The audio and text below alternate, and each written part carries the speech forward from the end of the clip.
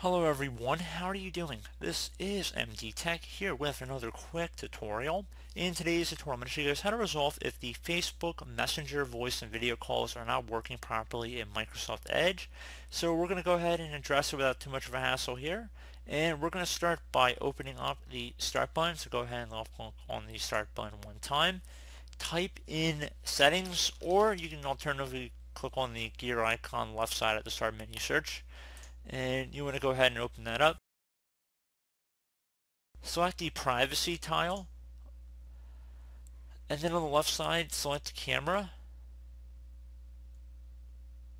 You want to scroll down on the right side here where it says allow access to the camera on this device. You want to select change. Make sure it's turned in the on position, so if it's currently off you want to click it in the on position, so click inside the oval one time.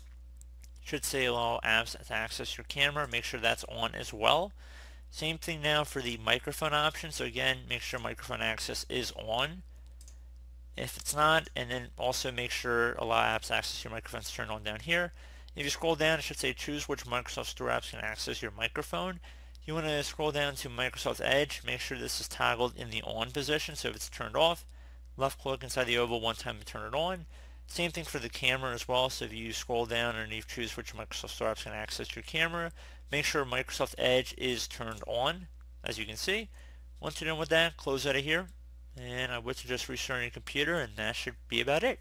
So I do hope this brief tutorial was able to help you guys out, and as always, thank you for watching, and I do look forward to catching you all in the next tutorial. Goodbye.